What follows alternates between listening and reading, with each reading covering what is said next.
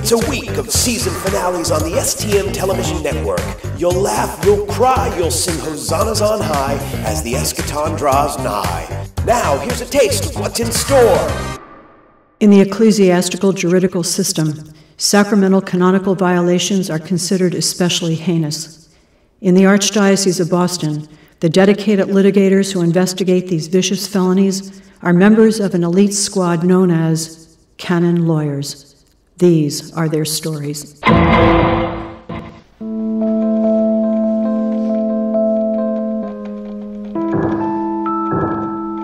According to the Germ, number 337, the vestment proper to the priest celebrant at Mass is the chasuble, worn, unless otherwise indicated, over the alb and stole. And stole, Father, right there in the Germ. So I ask you again, Father, when you publicly celebrated Mass on September 18th in the STM chapel, were you or were you not wearing a stole?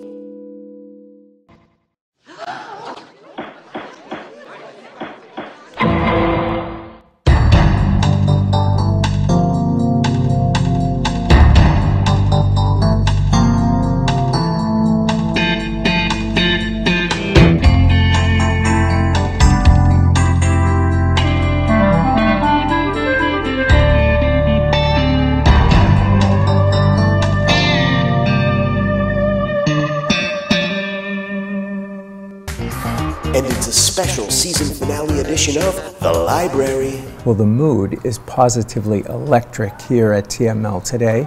We have a book signing.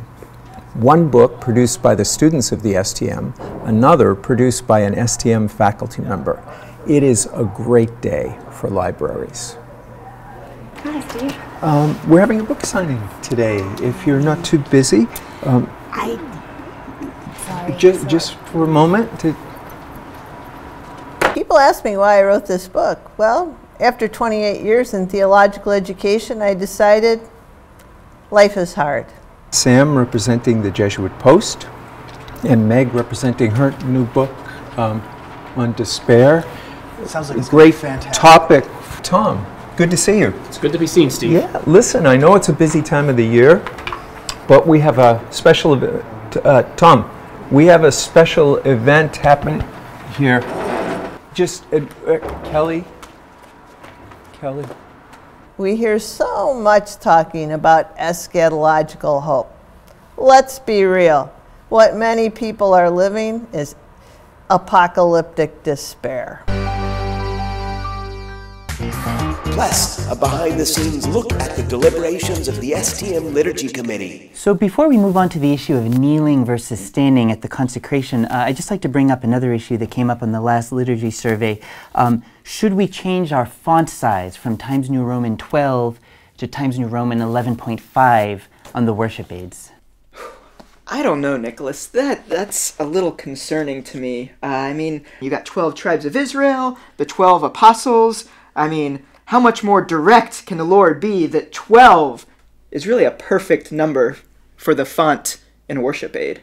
I really want to stop you there, Steve, because I just think that we cannot even begin to approach the perfection of the number 12. We are a pilgrim church on a journey towards that fulfillment, and until then, we have to be at 11.5. I really think it's necessary.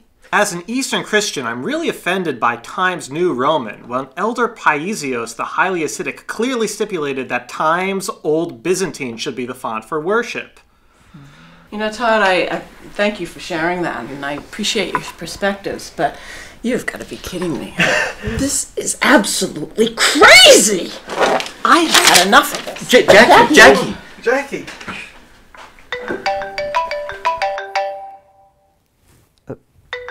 Sorry, it's unknown number.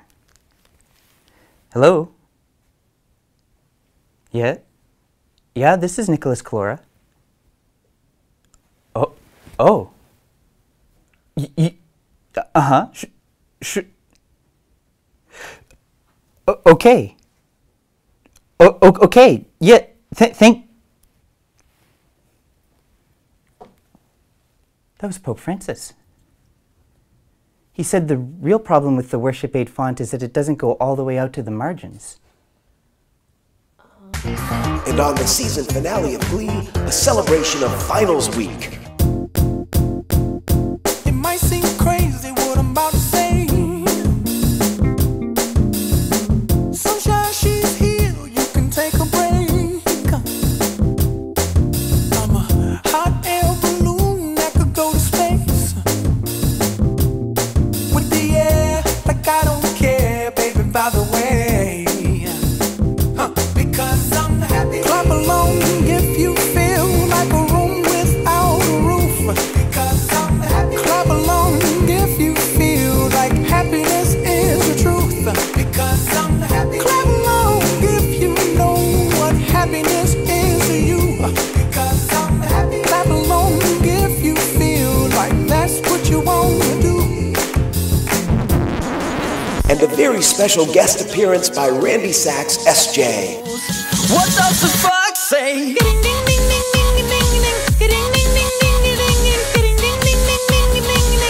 What the fox say? What is your sign?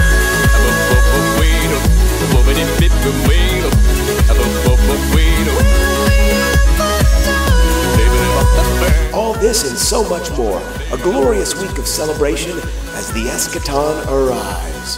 Baby,